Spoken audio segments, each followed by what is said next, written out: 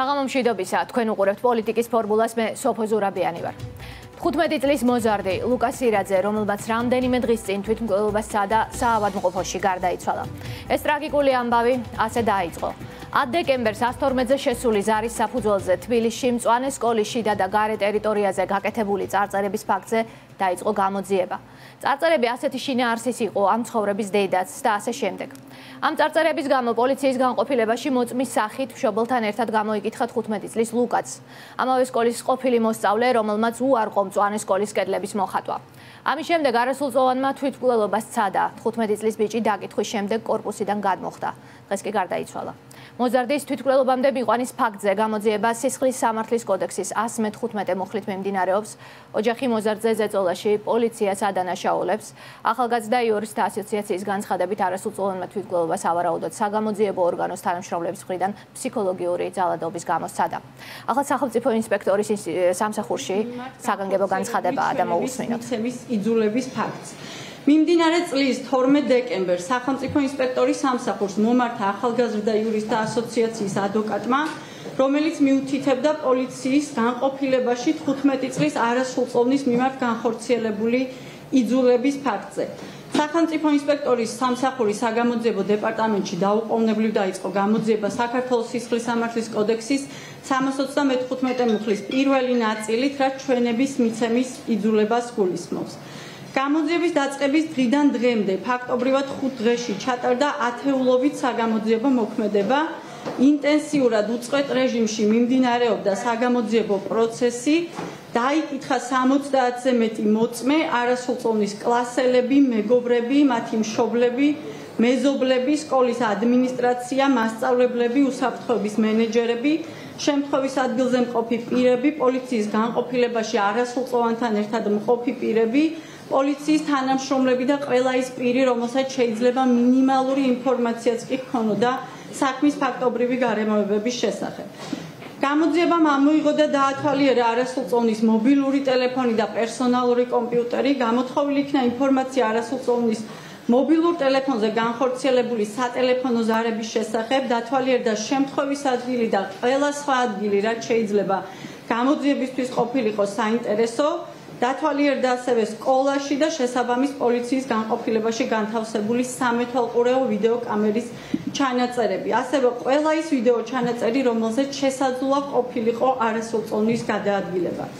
ვინაიდან მოწმეთა ნაწილი არიან არასრულწლოვნები და საქმე თავისი შინაარსით არის განსაკუთრებულად სენსიტიური, არასრულწლოვანთა ინტერესების გათვალისწინებით საქმეში ჩართულია არასრულწლოვანთა ფსიქოლოგი და არასრულწლოვნებთან ყველა საგამოძიებო მოქმედება მიმდინარეობს მათი მონაწილეობით. ჩატარებული გამოძიების შედეგად 2019 წლის 17 დეკემბერს დღეს სახელმწიფო ინსპექტორის სამსახურის მიერ დაკავებული იქნა დიდუბე-ჩუღურეთის სამმართველოს პოლიციის პირველი განყოფილების გამომძიებელი მჩ საქართველოს სისხლის სამართლის კოდექსის 335 მუხლის პირველი ნაწილის გათვალისწინებული დანაშაულის ბრალდებით, რაც ჩვენების მიცემის იძულებას გულისხმობს. კანონით დადგენილ ვადაში საქართველოს გენერალური პროკურატურა გადაწყვეტს ბრალის წარდგენის საკითხს. სისხლის სამართლის საქმეზე გამოძიება გრძელდება, დანიშნულია ექსპერტიზები. ეხლაც ამ წუთებშიც მიმდინარეობს მოწმეთა გამოკითხვები და გამოძიების შედეგებისა და პროცესის მიმდინარეობისა და დამატებითი დეტალების შესახებ ინფორმაციას მოგაწოდით შემდეგ დღეებში. საზოგადოებას მივმართავთ თხოვნით, ვინაიდან საქმე ეხება არასრულწლოვანს, გთხოვთ განსაკუთრებული სიფრთხილით მოეკიდოთ თითოეულ ფრაზას, რომელიც ამ სისხლის სამართლის საქმესთან დაკავშირებით იქნება ნათქვამი. მე მინდა ძალიან დიდი მწუხარება გამოვხატო მომხდარი ფაქტის შესახებ და მიუსამძიმრო არასრულწლოვანს. შოლოიანი როდის დააკავეთ? გარდაცვალების შემდეგ დააკავეთ? მოდა. შოლოიანი როდის დააკავეთ? ბავშვის გარდაცვალების შემდეგ დააკავეთ? შოლოიანი დავაკავეთ დღეს. ბავშვის გარდაცვალების შემდეგ თუ მანამდე? მე მოგმართავთ თხოვნით და კიდევ ვიმეორებ. გამოძიების ინტერესებიდან შექმნილი მდგომარეობიდან გამომდინარე. მე მეტ დეტალს ვერ მოგაწოდებთ. გპირდებით, რომ უახლოეს დღეებში ჩვენ ვისაუბრებთ ამ საკითხზე. მისი ბრალეულობა მანამდე არ გამოიყენა. ბავშვი არ გარდაიცვალა, მანამდე მისი ბრალეულობა არ გამოიყენა. რატომ არ მოხდა მისი დაკავება? როგორც გითხარით, დღემ 70 მოწმეა დაკითხული, ეხლაც ამ წუთებშიც, ამ განყოფილებაში, ამ დანაყოფში მიმდინარეობს არაერთი საგამოძიებო მოქმედების ჩატარება. სამწუხაროდ ეს არ არის ფაქტი, რომელზეც ერთ დღეში გამოძიება სრულდება და რაღაც შედეგებს დებს. მე არ ვსაუბრობ დღეს კიდევ უფრო მეტ დეტალზე იმისათვის, რომ არის კიდევ საკითხები, რომელიც ექვემდებარება გარკვევას. ამიტომ მე ვერ მოგაწვდით მეტ ინფორმაციას დღეს. კიდევ ერთხელ ვმეორებ, არასრულწლოვნის ინტერესებისა და საქმის ინტერესებიდან გამომდინარე, მე დარწმუნებული ვარ, რომ თქვენ ამ ყველაფერს მოეკიდებით, გაგებით და უფრო მეტ დეტალს აბსოლუტურად ყველა დეტალზე ჩვენ ერთი შეკითხვა ძმა ამბობს ასეთ რამეს, რომ ჩოლოიანი გასცემდა ბრძანებას, ჩოლოიანი გასცემდა ბრძანებას, ძმა ამბობს ასეთ რამეს და სხვა პოლიციელები ძალადობდნენ. მხოლოდ ჩოლოიანი რატო არის დაკავებული, რატო არ არის დაკავებული პოლიციის განყოფილების უფროსი, მისი მოადგილე და სხვა პოლიციელები, რომლებიც ძალადობდნენ არასრულწლოვანად. კიდევ ერთხელ ვიმეორებ, ამ ეტაპზე დაკავებული არის მჩუ, დანარჩენი დეტალები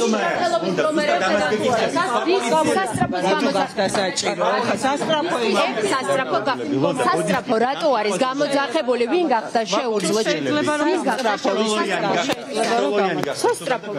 თქვენ თავად ხედავთ რა ხდება ახლა ლონდა თოლორეა აკეთებდა განცხადებას მომხდართან დაკავშირებით და ჩვენ გავიგეთ რომ გამომძიებელი მუჩუ ანუ მარინა ჩოლოიანი ახლა დაკავებული მხოლოდ ის როგორც საუბრობდა ლონდა თოლორეა დანარჩენი დეტალი ამ საქმესთან დაკავშირებით ჩვენ არ ვიცით თოლორეამ არ უპასუხა კითხვას როდის დააკავეს ჩოლოიანი მას შემდეგ რაც მოზარდი გარდაიცვალა თუ მანამდე ჩვენ ახლა შეგვიძლია ვნახოთ რა ხდება იაშვილის კლინიკასთან სადაც გარდაიცვალა 15 წლის ბიჭი იქ ქვეყნის სამსახურში მოძრაობის წევრები მივიდნენ ასევე ოჯახის ახლობლები იქ მუშაობს ჩვენი კორესპონდენტი ჩვენ მისგან შეგვიძლია გავიგოთ რა ხდება ახლა ადგილზე გვანსაგისმეთ სოფო შეიძლება ითქვას, რომ იაშვილის კლინიკასთან საკმაოდ მძიმე მდგომარეობაა, რადგან ამ დრომდე რჩებიან გარდაცვლილი ოჯახის წევრები, ახლობლები და ასევე კლასელები.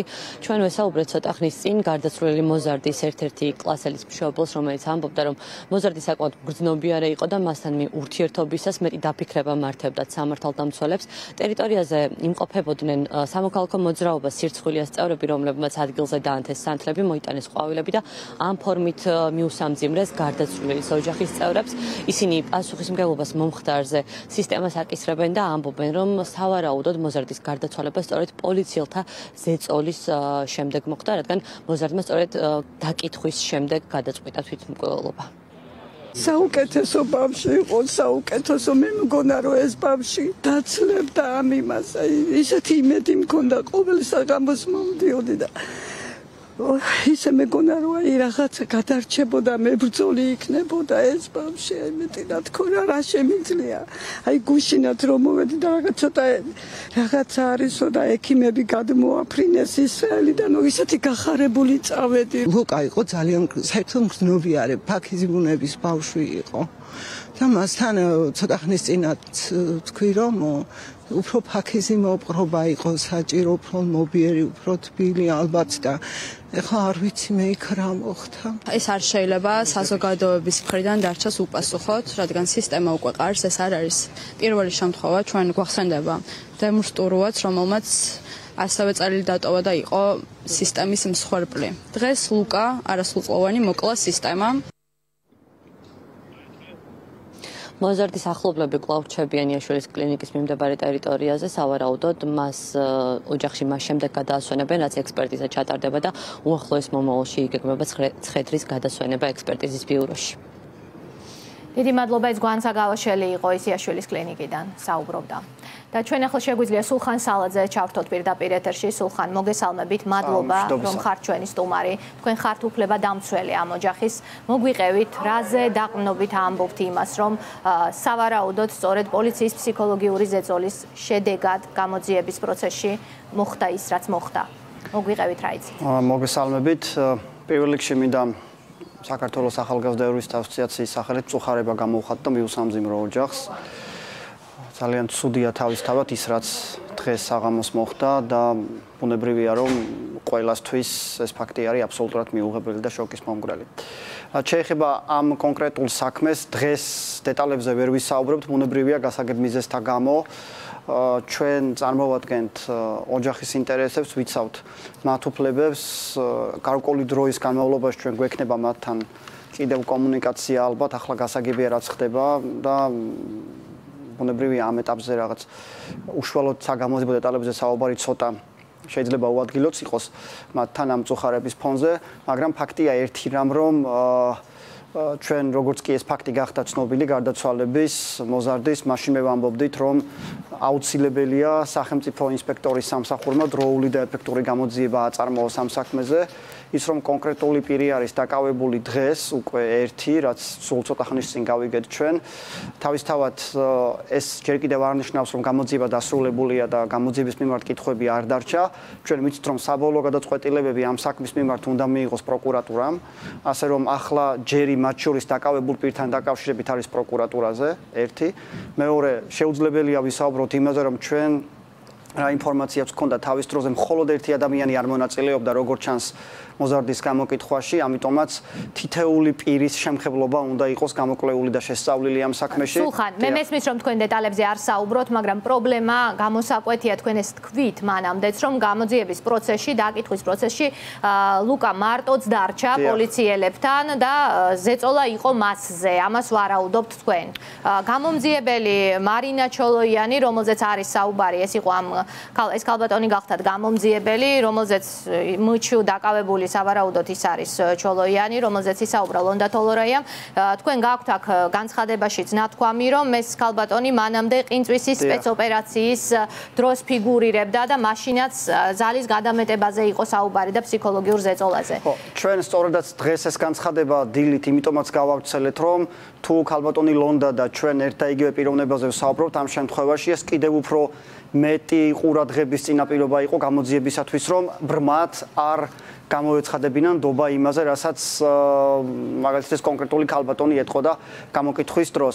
შესაბამისად, ყველა ვერსია უნდა იყოს შესწავლილი და უნდა იყოს გადამოწმებული, ის რომ წლების წინ შესაძლოა მოვლენას ქონოდა ადგილი და ადამიანის უფლებათა ევროპულმა სასამართლომ შემდეგში მიიღო შესაბამის გადაწყვეტილება ამ საკითხთან დაკავშირებით, სწორედ აქედან გამომდინარე ვამბობდით ჩვენ რომ აუცილებელია მეტი ყურადღება მიაქციოს სახელმწიფო ინსპექტორის სამსახურმა ამ საქმეს და ესე ბრმად არენდოს კონკრეტულ განცხადებებს. გარდა ამისა, როდესაც მოზარდის მარტო დატოვებაზე ვსაუბრობთ, ჩვენ ამ კონკრეტული ფაქტის გაგებიდან, როგორც კი გავიგეთ, მაშინვე დავიწყეთ საუბარი იმაზე, როგორც კი მეტი ინფორმაცია გქონდა და ჩვენი ადვოკატი ესაუბრა ოჯახის წევრებს, მაშინვე ვსაუბრობდით, რომ როდესაც ლაპარაკია მოზარდის გამოკითხვაზე, არ აქვს მნიშვნელობა ეს იქნება 1 წუთი, 10 თუ 20 წუთი თუ 1 ან 2 საათი, ის არც 1 წუთი არ უნდა დარჩეს მარტო. ძალიან მარტივია ვფიქრობ, დღეს სამართალდამცავი ორგანოები, განყოფილებები აღჭურვილი ესაბამის ვიდეო კამერებით, თუ ჩვენ გვეუბნება ოჯახის წარმომადგენელი, რომ დროის გარკვეულ მონაკვეთში მოხდა მისი მარტო დატოვება ან მოხდა მისი გაყვანა ერთი ოთახიდან მეორე ოთახში, ამის გადამოწმება შეიძლება მარტივად და იოლად.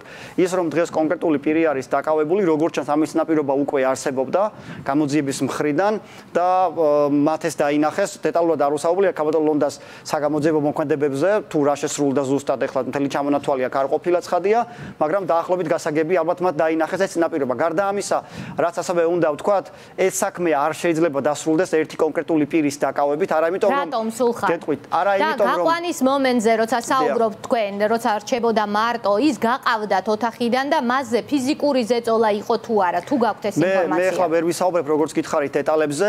პირველი ის რომ შეიძლება მოზარდი ყოფილიყო გაყვანილი და მასთან დაკავშირებით შეკითხვები ან სხვა ფორმით კომუნიკაცია ყოფილიყო რომელიმე გამომძიებლის ან საგამოძიებო იმ კონკრეტული დანაყოფის ხელმძღვანელის მხრიდან, ეს არის აბსოლუტურად მიუღებელი და კანონთან შეუსაბამო.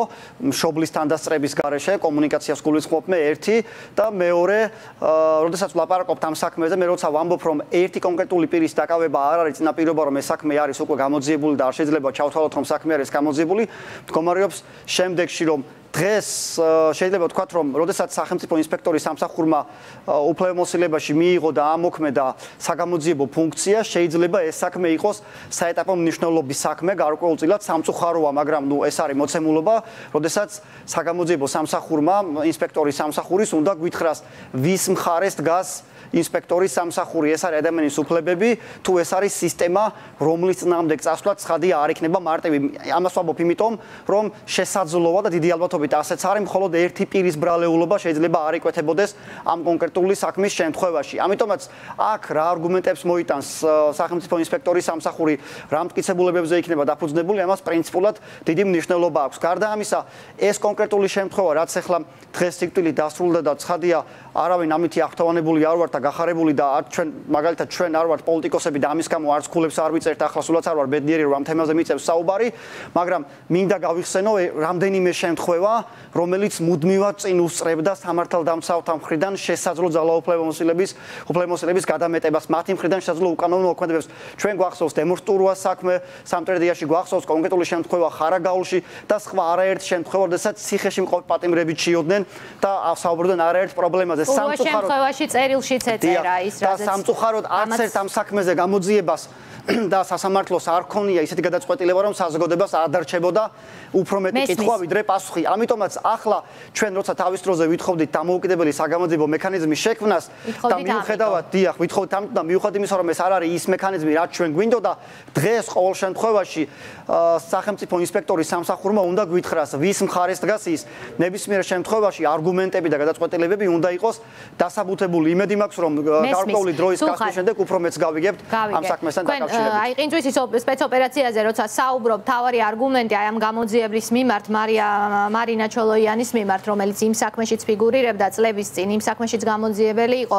გაქვთ სცენა აღწერილი, რომ გაყავდათ მაშინ მოზარდი, მას ანუ სხვა ოთახში სცემდნენ, როგორც ამ განცხადებიდან ირკვევა და შემდგომ აბრუნებდნენ მარინა ჩოლოიანთან. თქვენ საუბრობთ ახლა ლუკას გარდაცვალების შემთხვევაში, რომ მარინა ჩოლოიანი არ უნდა იყოს ერთადერთი ადამიანი, ვინც იქნება დაკავებული, ან ვიზთანაც იქნება პრეტენზიები. ანუ თქვენ დაახლოებით მე მესმის რომ დეტალებზე არ საუბრობთ, მაგრამ დაახლოებით ასეთ სურათს ხედავთ? ანუ მე იმას ვამბობდი და იმის თქვა მინდა უფრო დეტალურად რომ იყოს ეს წარმოდგენილი, რომ გამოძიებისათვის მხოლოდ ერთი პირი არ უნდა იყოს, ფიქრობ, ინტერესის ობიექტი თუ საგანი ამ კონკრეტულ შემთხვევაში. იმის გათვალისწინებით, რომ მხოლოდ ერთი პირი როგორც ჩანს იქ არ წარმოებდა ამ გამოკითხვას და როგორც მინიმუმ ჩვენ ვიცით, რომ ლუკას გაყვანა ძალიან მცირე ხნით, თუმცა მაინც სავარაუდოდ მოხდა ერთი ოთახიდან ამ გამოკითხვის ოთახიდან სხვა ოთახში. ეს ნიშნავს იმას, რომ ეს კონკრეტული მოზარდი გარდა იმისა, ვინც იმყოფებოდა გამოკითხვის ოთახში, რაღაც დროის მონაკვეთში იყო სხვა კონკრეტულ პირთან ასევე. იქ რა მოხდა, ეს იყო ფიზიკური კონტაქტი თუ იყო სხვა სახის რაიმე თქვა შემთხვევა, ახლა ამაზე ძალიან რთულია საუბარი, მაგრამ სახელმწიფო ინსპექტორის სამსახური სწორედ იმიტომ არსებობს, რომ ასეთ მძიმე და რთულ კითხვებს გასცეს პასუხი. ახლა ჩვენ რო ცნობა გქონდეს ამ ყველაფერს და შეგვეძლოს ამაზე საუბარი, ცხადია ვისაუბრებთ უფრო მარტივად და უფრო ღიად.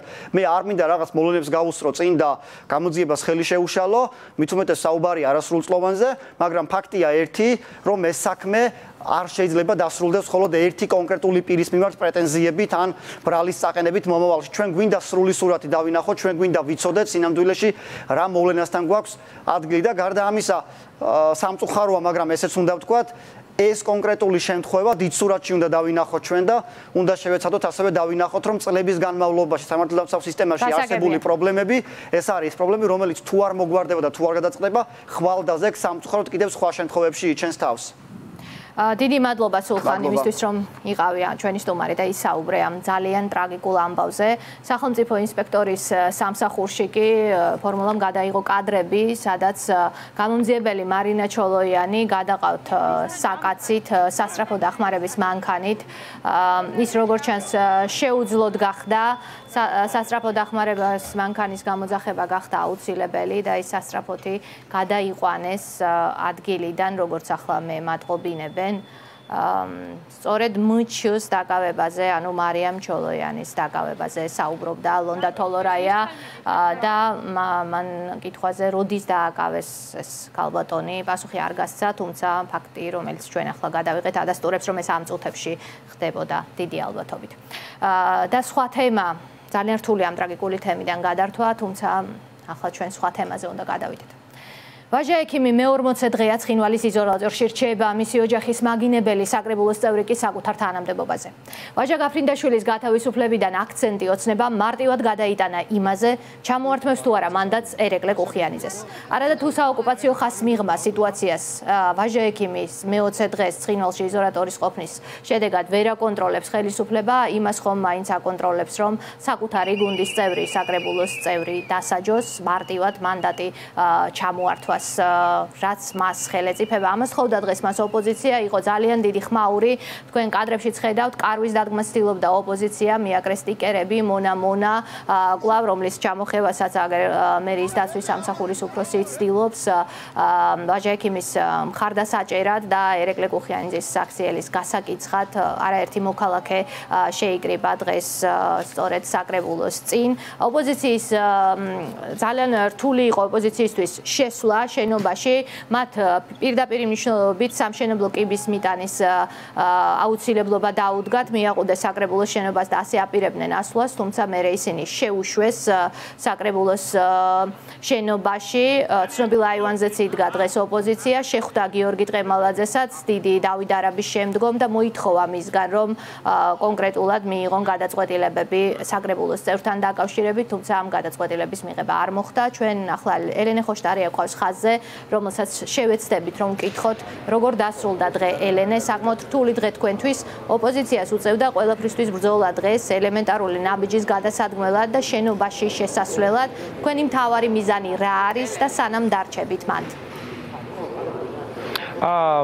ჩვენ დღეს მართლაც ერთ უბედურებას თუ ემატება ხოლმე მეორე უბედურება, მაშინ როდესაც გააკეთა განცხადება კუხიანიძემ, მიუხედავად იმისა, რომ ჩვენ გვაქვს ჩვენი წარმოდგენა ქართულ ოცნებაზე და მათ შორის ბიძინა ივანიშვილის ორიენტაციაზე, მის პროდასავლურობაზე, მას შემდეგ რაც ჩვენ გავრილობები გვაქვს გავრილი და ვიცით რომ მათ შეუძლიათ რომ რუსი ჩასვან საკრებულოს პარლამენტის სკამში, მაინც მე მეგონა რომ ვერ გაბედავდა ვერავინ უბრალოდ ვერ გაბედავდა ისეთ შეურაცხყოფის მიყენებას ვაჟა გაფრინდაშვილზე, რაც ჩვენ მოვისმენთ კუხიანიძისგან და კიდევ უფრო მეგონა, რომ შეუძლებელი იყო, რომ ამას არ მოყოლოდა და ძალიან სწრაფი რეაგირება მისი გადადგომის შესახებ. ჩვენ ვნახეთ წულუკიანის განცხადება, რომელიც შეაფასა ნორმალურად და თქვა, რომ აზრის გამოხატვა, კი ეს აზრის გამოხატვა, ოღონდ ბინძური აზრების გამოხატვისთვის ადამიანები, შენი კოლეგები აღარ უნდა დარჩენ, ან თუ რჩებიან, ესე იგი შენც იზიარებ ამას, აქ მარტივი რეალობა, ეს არავინ არ ამოსულა, ამის გამო უნდა დაიჭირო კუხიანიძე, მას აქვს უფლება იყოს ნაძირალა, მაგრამ ნაძირლები არ უნდა იყვნენ გუნდში და ეს არის სწორედ მოთხოვნა. ამ ყველაფრის მერე ჩვენ გუშინ პირველი საპროტესტო აქცია იყო, ესეც აბრა ჩამოვაგდეთ და ჩვენ მქონდა შეხვედრა კამერების გარეშე თავმჯდომარესთან საკრებულოსი, მან თქვა, რომ იმ ეტაპისთვის ვერ გვიტყოდა რა გადაწყვეტილება იქნება და ჩვენ წავედით მავრის ჩამოხსნის შემდეგ. მიეცით მათ ერთი დღე. ქართულ ოცნებას ჰქონდა, რა თქმა უნდა, ქართულ ოცნებას ჰქონდა საკმარისზე მეტი დრო იმისთვის, რომ თავად მიეღოთ გადაწყვეტილება. აქ რა არის კიდე ძალიან მძიმე ცუდი ჩვენი ქვეყნისთვის. დღეს სრული სერიოზულობით ქართული ოცნების დეპუტატები მეუბნებოდნენ საკრებულოსი, რომ აი თქვენ ჯინაზე არ მივიღებთო. აი თქვენ ჯინაზეო. ანუ არსებობს საკითხები, სადაც შეუძლიათ, რომ ვაჟა გაფრინდაშვილის ღირსება, გმირობა, თავგანწირვა, აი ესეც კი დადონ სასწორზე ჩვენ ჯინას. ამის შემდეგ ჩვენ პირდაპირ მინდა გითხრათ, ხაზგასმით, რამდენიმე საათი შევწყვიტეთ, თქვა შესვლა, შემოსვლა, მედიასთანაც არ მქონდა, ასე ვთქვათ, კომუნიკაცია. ამ დროს რა ხდებოდა ქართული ოცნების გუნდში? ისინი შეიკრიბნენ და მსჯელობდნენ? რა ხდებოდა? შეიკრიბნენ თუ მსჯელო, არ ვიცი რა ხდებოდა, მაგრამ სამწუხარო არის ის, რომ არც ვერანაირი პასუხი იმაზე კი არა, წავა თუ არ წავა. უმრავლესობის შეკრება როდის იქნება, რომ ეს გადაწყვეტილება მიიღონ, ან პირადად მათ რა პოზიცია აქვს. მე თუ არ ვწდები ერთ-ერთი ოცნების დეპუტატმა დღეს განაცხადა, რომ მისთვის პრინციპულია, რომ ვაჟა კუხიანიძე წავიდეს. ანუ ინდივიდუალური ადამიანური პოზიცია დააფიქსირა. ის კი არის ახლა, რომ შევიკრიბები და გეტყვით, გადავწყვიტავ და გეტყვით. არა, როგორც ამ ქვეყნის მოქალაქე მნიშვნელობა რა აქვს, რომელი პარტიიდან თქვა, რომ ჩემთვის ეს არის მიუღებელი და სწორედ ამას ველით ჩვენ მათგან, იმიტომ რომ მართლა გასაგებია, რომ ძალიან პოლარიზებულია ყველაფერი, გასაგებია, რომ ვერ გვიტანენ ოპოზიციას, გასაგებია, რომ სულ აი ამ გადავიდა პოლიტიკური ცხოვრება ამ ჯგუფში, მაგრამ არის რაღაცა თემები, სადაც არ შეიძლება წყალგამყოფი იყოს. მეორე დიდი პრობლემა იყო კიდე დღეს, თუ მაქვს დრო, კი ბატონო, როგორ არის? ძალადობა ისევ და ისევ. დიახ, ძალადობა ჯერ პოლიციელების მხრიდან. ესე იგი, პოლიციელები გადააფარეს უხიანიძის ოთახს და მე ხაზგასმით მინდა ვთქვა, რომ ოთახი ჩვენ არ შეგვიმტრევია.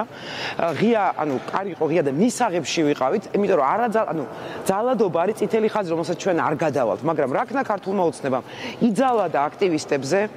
აი ეს თქვენთან იყო კარგი სიუჟეტი ძალიან, ეს სულიკო კედელაშვილი რაღაცა 4 სახელია, ერთი ტროლის, მეორე ზონდერის და მესამე ნამდვილი. ეს რაღაცა ადამიანი, რომელიც მართლა ზონდერი არის, ანუ ზონდერი რატოა? იმიტომ რომ კანონი მას საერთოდ არ აინტერესებს, არის აგრესიული მოძველბიჭო ელემენტი, მოძველბიჭო ელემენტი, რომელსაც გვერდს უმაგრებს სისტემა, სახელმწიფო სისტემა, რომელიც პირდაპირ მითითებებს აძლევდა დღეს პოლიციელებს, რომ ეხლა ეს დააკავეთ, ეხლა ეს გამოათრიეთ, ეხლა ეს შეანგრიეთ, თავის ხელით შეანგრია კარები მათ შორის. მოკლედ, ჩვენ ნახეთ ასევე გარდა იმისა, რომ კუხიანიძეს იცავენ, კანონის დარღვევით იცავენ და დააკავეს აქტივისტები, კუხიანიძე კი კომფორტულად გზნობს თავს. მიუხედავად ამ ყველაფრისა, როდესაც ჩვენ გავიგეთ ამას გეკითხებით ელენე. ამბავი, დიახ. მე გეკითხებოდით გზებზე, მაგრამ წახვედით ნაწილი მაქიდან წავიდა ზუსტად იაშვილის კლინიკაში, არა? კი, ადამიანები წავიდნენ, გარდა ამისა ჩვენ ქონდა გეგმა, გეტყვით, ახლა ჩვენ ეს ჯერ არ ქონდა გამოცხადებული, მაგრამ ქონდა გეგმა მე ხატიას და რამდენიმე აქტივისტს რო ღამე აქ დარჩენილიყავი და დილით ახალი ტალღით გაგვეგზელებინა პროტესტი, თუმცა უბრალოდ შეუძლებელი არის, აი მართლა ფიზიკურად შეუძლებელი არის ახლა ეს ჩვენთვის, ჩვენ ამიტომ გამოვაცხადეთ, რომ მორატორიუმს ამ ტრაგედიის ფონზე მორატორიუმს ვაცხადებთ, ოღონდ ეს არავინ არ ჩათვალოს, რომ თემა იხურება და არავის არ ქონდეს იმედი, რომ ერთი უბედურება მეორე უბედურებას გადაფარავს.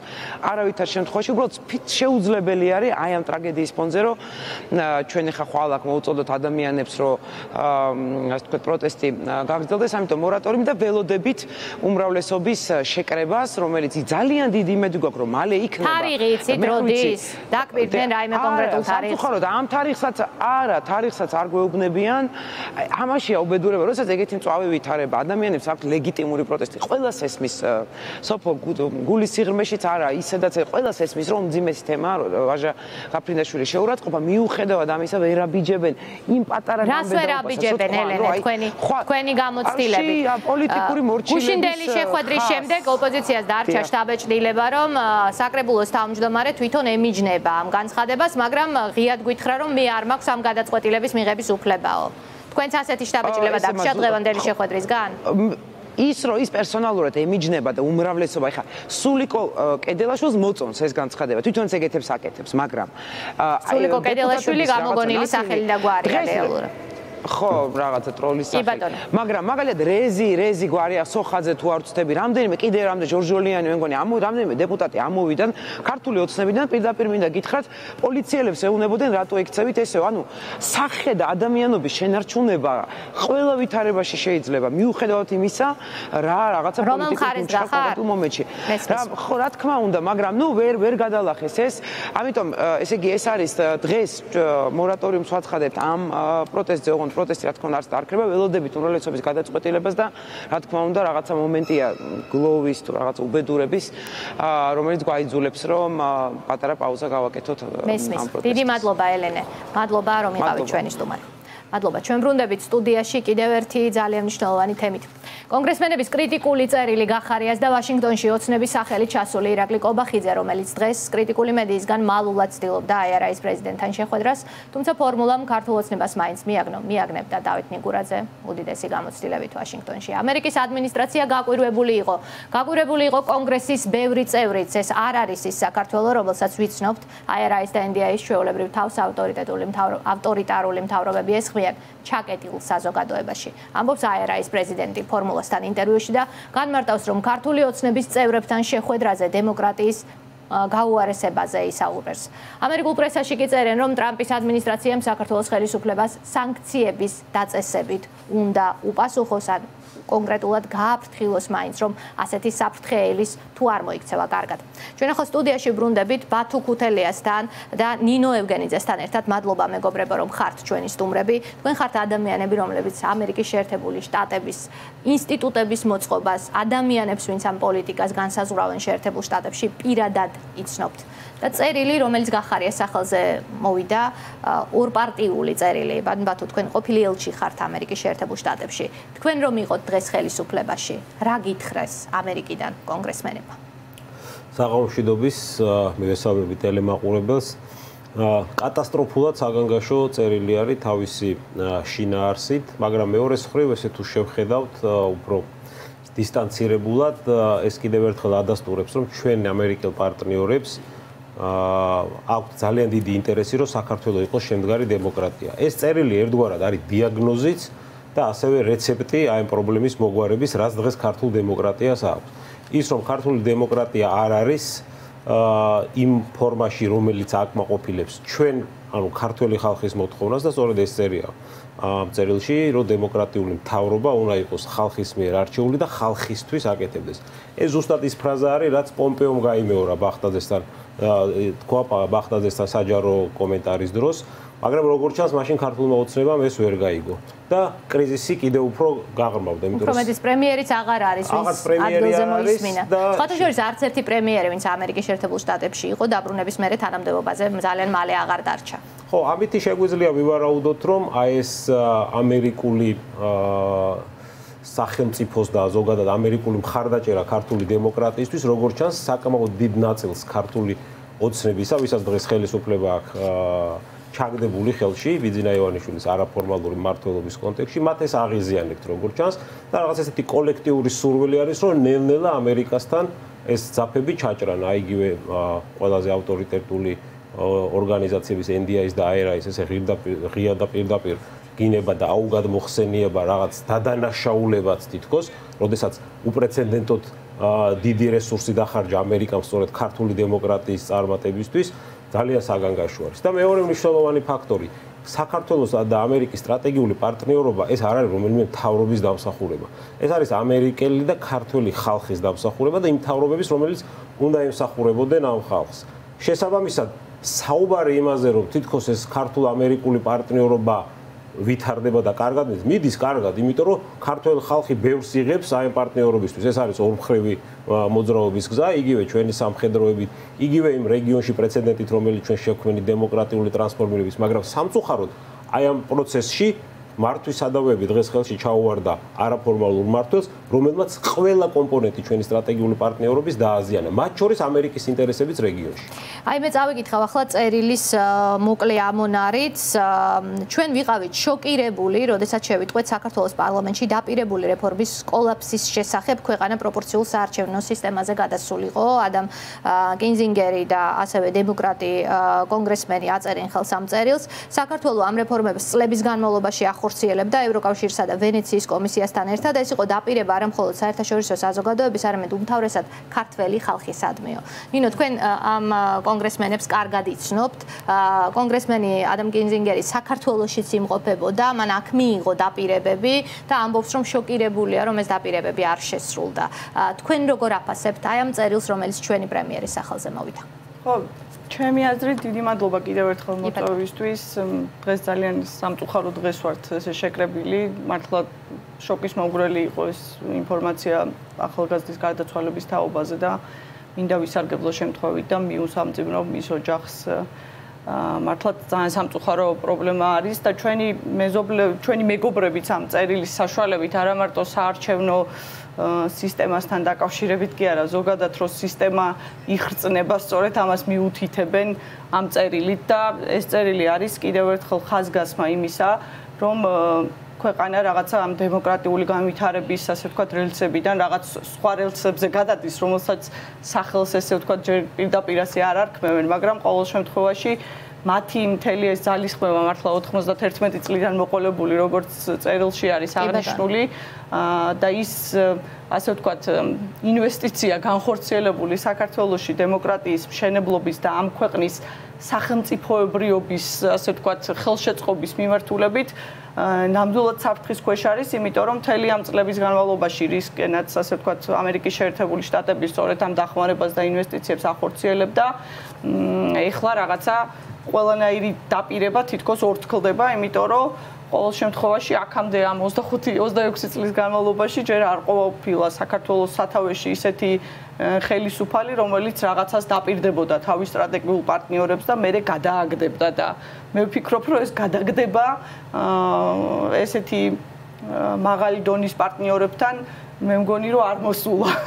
არც არავისთან არ მოსულა, ზოგადად პირველ რიგში საკუთარი ხალხის გადაგდება არ არის, ასე ვთქვათ, ძალიან სასიამოვნო ფაქტი, მაგრამ ღირსეული საქციელი პირველ რიგში, მაგრამ სტრატეგიული პარტნიორობის, რომლებიც ფაქტობრივად შენი თავისუფლების და დემოკრატიის და ამ ქვეყნის ასე ვთქვათ გარანტია არიან ნებისმიერი იქნება ეს უსაფრთხოების, ეკონომიკური განვითარების თუ სხვადასხვა მიმართულებებით, ჯანდაცვის თუ განათლების თუ რა ვიცი, ნებისმიერი სექტორი რო აიღო, ამ ადამიანების მოტყუება ესე უკვალოდ რო არ ჩაივლიდა, არ ამგონია რომ დიდი მკითხაობა და მიხვედრა დაჭირებოდა ამას და საუბარი იმაზე რომ რაღაცა არასწორი ინფორმაციები მიეწოდებათ მათ ქვეყანაში არსებულ გეოპოლიტიკურ სიტუაციებთან დაკავშირებით არ ამგონია რომ ამერიკის კონგრესმენები და თან ისეთი კალიბრის და დონის კონგრესმენები როგორებიც ეს ადამიანები არიან საჭიროებდნენ ამ რეგიონის გეოპოლიტიკურ სიტუაციებში რამე ფიქრობს რომ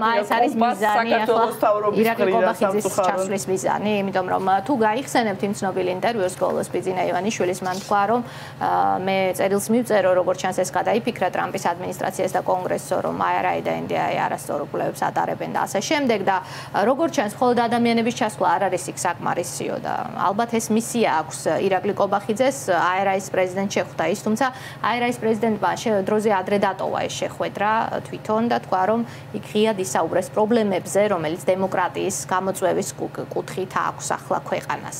ეს არის ცდელობა ქართული ოცნების რომ თავისი ვერსია მიაწოდოს თქვენი აზრით ამერიკელებს. პირველ რიგში, როდესაც ხელისუფლება იწყებს წუწუნს იმაზე, რომ რაღაცას არასწორად აწოდებს ვინმე, ეს უკვე მათ უსუსურობაზე მეტყველებს. თქვენ იყავით ელჩი, როგორ იღებენ ამერიკაში ინფორმაციას, ეს მაინტერესებს. მეორე, ხელისუფლებას არ მოწონს ალბათ. ეს იყო ყველაზე არასწორი პასუხი, რაც კი შეიძლებოდა ხელისუფლებას და მის წარმომადგენლებს გაეშვათ. გაიკეთებინა და შემდეგ გაეშვა დელეგაცია, ესე ჟარგონულად ვიტყვით, საქმის გასარჩევად IRA-ის პრეზიდენტთან ან ჩვენ ამერიკელ პარტნიორებთან. მეორეც ესეთი, ამერიკის შეერთებული შტატები არის ძალიან ძლიერი ინსტიტუციებზე დაფუძნებული სახელმწიფო. ამ ინსტიტუციებს აქვს თავისი დამოუკიდებელი ინფორმაციის მოპოვების, გაანალიზების, შემდეგ ერთმანეთში გაზიარების და შეჯერების მექანიზმები. ამიტომაც ეს ინფორმაცია არ მიდის რაღაც ერთ წყაროზე დაყრდნობით. ამ ინფორმაცია გადის ძალიან ბევრ ფილტრს. შემდეგ ლაგდება ასევე ამ ყველანაირ ასე ვთქვათ შემაშფოთებელ ტენდენციას დროს აძლევენ და აკვირდებიან. აი მაგალითად ქართული დემოკრატიის და ზოგადად ქართული ოცნების ძალაუფლების ბოროტად გამოყენების პროცესი ჩემის აზრით დაიწყო და მე ეს ნიშნები დავინახე საკონსტიტუციო რეფორმასთან დაკავშირებით უკვე ვაშინგტონში ან ჩვენ პარტნიორებთან ჩამოყალიბებულ აზრზე. როდესაც მათ ანტიკონსენსუსი იყო აი ამ საკონსტიტუციო პროცესზე და უკვე გაჩნდა ნიშნები, რომ ამ საკონსტიტუციო უმრავლესობას ქართული ოცნება იყენებს ბოროტად, მაგრამ ყისიერი რეაქცია ესეთი საჯარო არ ქონია. თუმცა უმეტეს საჯარო განცხადებებში. საჯარო არ იყო გაფრთხილებები, მაგრამ როდესაც დიპლომატიურ ენას გაფრთხილებებს ვერ იგებ, მე იზრდება ნელ-ნელა ლექსიკაც იცვლება, ზეწოლის ბერკეტებიც იზრდება. აი შემდეგ იყო სწორედ ეს პომპეოს საჯაროდ გაკეთებული განცხადება, ანაკლიის სპორტზეც. ანაკლიის სპორტზეც, ანაკლიის სპორტში მოიყარა ბევრმა სხვა სიმპტომმა ერთად თავი. სტრატეგიული მნიშვნელობის. სტრატეგიული მნიშვნელობის იყო, მაგრამ სხვა არაფორმალურმა მმართველობამ, სასამართლო სისტემის ბოროტად გამოყენებამ. აბა რა იყო ეს განაცხადი ზოგადად კურსზე იყო? ეს განაცხადი იყო კურსზე, სისტემურ პრობლემებზე და ასევე ეს განაცხადი იყო არაფორმალურ მმართველობაზეც არის საუბარი, პარლამენტმა თავის როლი უნდა შეასრულოს და აღმასრულებელმა თავისი როლი და ასევე ეს გზავნილი იყო არაფორმალური მმართველის მიმართ, იმიტომ რომ ძალიან მაღალი ტრიბუნიდან. მაღალი ტრიბუნიდან საჯაროდ. ეს გზავნილი იყო ქართველი ხალხის მიმართაც, რომ ამ პრობლემებს ჩვენ ხედავთ, ისე არ არის, რომ მარტო მთავრობის პროპაგანდას ყლაპავთ და ვიჯერებთ.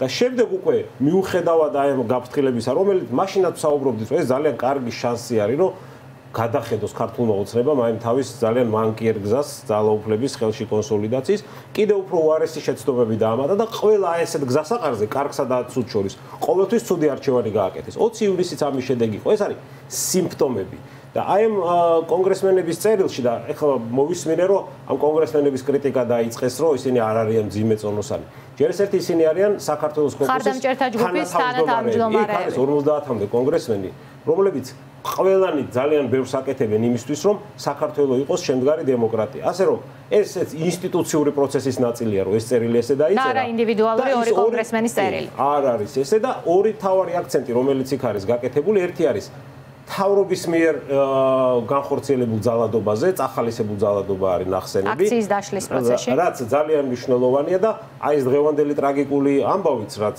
ახალგაზრდა ადამიანის გარდაცვალებას მოყვა, არის შედეგი ზოგადად სიმპტომებს. კლასიკური, ასე ვთქვათ, შემთხვევა არის, როდესაც ძალადობა ხდება სახელმწიფოს მართვის მეთოდით, ეს პირამიდასავით იშლება და შემდეგ უკვე ყველაფერში ვლინდება.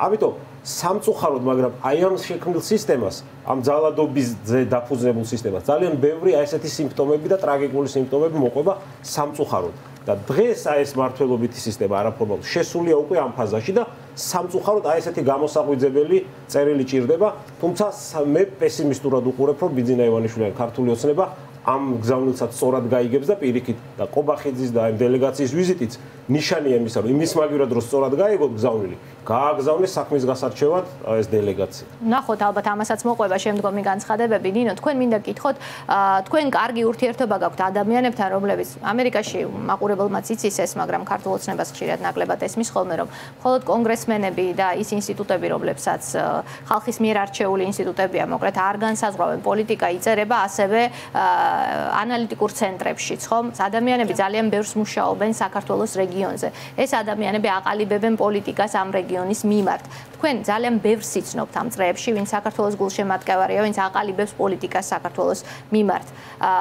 აი, ეს სიმპტომები, რაზეც ახლა ბათუ საუბრობდა, რაც უკვე წერილში ასე საჯაროდ არის ნახსენები. ეს სიმპტომები მათთვის უფრო ადრე გახდა თუ არა ცნობილი და ისინი საუბრობდნენ თუ არა ამაზე უფრო ღიად, თქვათ, შეხვედრებზე, დახურულ კარს მიღმა პირად საუბრებში, იმიტომ რომ ჩვენ მაგალითად პირადი საუბრებიდან გავიგეთ ინფორმაცია ელჩთან დაკავშირებულ პრობლემებზე და ასე შემდეგ, ხომ, რაც ასე საჯაროდ არ გამოდიოდა მანამდე.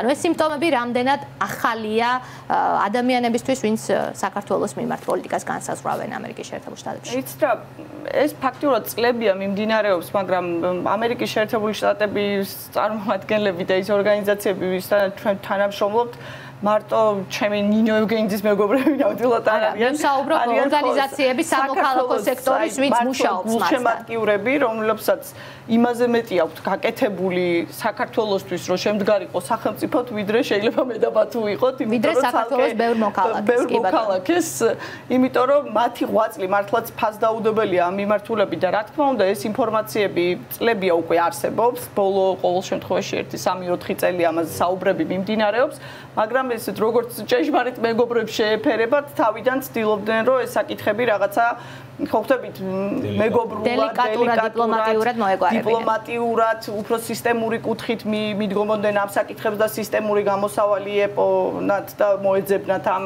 სიტუაციიდან გამოსვლის, იმიტომ რომ ის სტატიები, რაც საქართველოზე ეხლა ამ ბოლო პერიოდში იბეჭდება განსაკუთრებით, ну შარშან იმდენი არ იყო, მაგრამ სექტემბრიდან მოყოლებული, ეს არის ესეთი მედია, მე არ ვიცი, რომ ბოლო 25 წლის განმავლობაში რაც საშინელება არის, მე ვფიქრობ რა და ანუ ის როგორ უნდა აიძულო ეს შენს მიმართ განწყობილი, კეთილგანწყობილი შენი მეგობრები, რომ აი ამ ასე ვთქვათ მნიშვნელოვან საკითხებზე ესე სახალხოდ და სააშკარაოდ გამოიტანონ უკვე ყველას თან გასარჩევად, იმიტომ რომ უკვე საფრთხეთ აღიქვამენ ამას, რომლიდანაც ანუ გამოსავალი უკვე რაღაცა შეკავების პოლიტიკის ესეთი მნიშვნელოვანი მექანიზმები და ინსტრუმენტები უნდა დადგეს.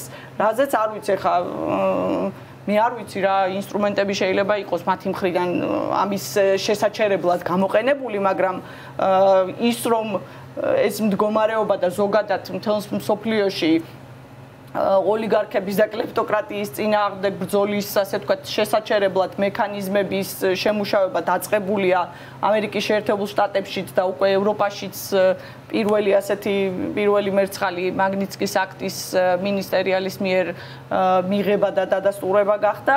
ფიქრობ, არის ის ნაბიჯები, რომლის თაობაზეც მთელი მსოფლიოს ოლიგარქებს და კლეპტოკრატებს უნდა ჰქონდეთ, ასე ვთქვათ, ინფორმაცია. ბატონო, აი ვაშინგტონის გზამინერის სტატია იყო თუ ნახეთ, მიუხედავად წერს, რომ ტრამპის ადმინისტრაციამ თავისი სახელი უნდა მიაწეროს ამ წერილს ორპარტიულს, რომელიც გამოგზავნეს პრემიერ-მინისტრის სახელზე ამერიკიდან, მაგრამ ადმინისტრაციამ ხო და რომელიც მოუწოდებს საქართველოს პრემიერ-მინისტრს გიორგი გახარიას კურსი შეცვალოს, მაგრამ ადმინისტრაციამ უნდა დაამატოს გაფრთხილებაც, რომ თუ საქართველოს ხელისუფლება განაგრძობს საკუთარი მოქალაქეების უფლებებისა და თავისუფალი ოპოზიციის უფლებების გათელვას, შეერთებული შტატები პასუხს აგებინებს იქ, სადაც ყველაზე მტკივნეულიაო და თქვენ საუბრობდით გზებზე, ესენიაო საბანკო ანგარიშები, ვაჭრობისა და საერთაშორისო მოგზაურობის შესაძლებლობა, ამან შეიძლება მთავრობა გამოაფხიზლოს. მე ხა ციტატა წავიკითხე ვაშინგტონის საკმაოდ გავლენიანი Washington Examineris სტატიიდან, ხო? აი, შეიძლება აქამდეც მივიდეს საქმე სანქციების დაწესებამდე, ბატონო. აი, ხო, ტრაექტორიას თუ შევხედავთ, რა ტრაექტორიითაც განვითარდა ქართული ოცნების და ზოგადად ბიძინა ივანიშვილის მმართველობა, სამწუხაროდ კიდევ ერთხელ გავიმეორებ, ყველა ესეთ კრიტიკულ მომენტში არასწორი არჩევანი გააკეთეს და ეს არასწორი არჩევანი ემთხვეოდა პუტინის სტილის ტიპის სახელმწიფო მმართველობას, ვიდრე დემოკრატიული ინსტიტუციებით ქვეყნის მმართველობას. შესაბამისად, ყველა აი ამ გზასაყარზე არასწორი ნაბიჯით ნელ-ნელა უახლოვდებიან იმ სტატუსს, როდესაც სხვა გამოსავალი იმისა, რომ ქართული დემოკრატია გადარჩეს, არ იქნება თუ არა უფრო მკვეთრი ნაბიჯები ტარგეტირებული, ანუ ესეთი დამიზნებული, ინდივიდუალური თუ ჯგუფური იქნება ეს ფინანსური სანქციები, პირადი სანქციები და ანუ ივანიშვილზე ასეთ პირად სანქციებს შეიძლება ველოდოთ? შეიძლება ველოდოთ, იმიტომ რომ ეს არის ლოგიკური გაგრძელება. ეს საქართველოს შემთხვევა უნიკალური არ არის. ბევრგან მოხდა ესე, ბევრი ავტორიტარული რეჟიმები გვინახია და ძირითადად ავტორიტარული რეჟიმების პრობლემა არის ის, რომ თავის თავს აგებენ საკუთარივე ძალაუფლებით დაგებულ ხაფანგში და იქიდან გამოსავალს ვეღარ ხედავენ და ამთავრებენ ცუდად ხოლმე. და ამ დროს სწორედ უწევს იმ ქვეყნებს, ვისაც აქვთ სტრატეგიული ინტერესი ქვეყნის და ხალხის მიმართ, რომ ისინი სწორად განვითარდნენ და ამ შემთხვევაში ხდება სწორედ ხალხის ინტერესების თანხვედრა ცივილიზებულ დემოკრატიულ სამყაროსთან, ლიდერის ძალაუფლებიდან ჩამოშორება, ანუ აიძულო რომ დათმოს, ეს არის სწორედ უფრო ესეთი იძულების მეთოდები. აი ხა ბოლო შანსი იყო სწორედ ამ 20 ივნისის და გავრილოვის ღამის შემდეგ პროპორციული არჩევნები და იმის მაგივრად რომ აი ეს დაპირება და ნებისმიერ ხელისუფლების ლეგიტიმაცია ორი რამისგან შედგება. ერთი შიგნით თავისი ხალხის ნდობა და მეორე საერთაშორისო არენაზე და ერთი ნაბიჯით ორივე ნდობა უცბად დაკარგეს.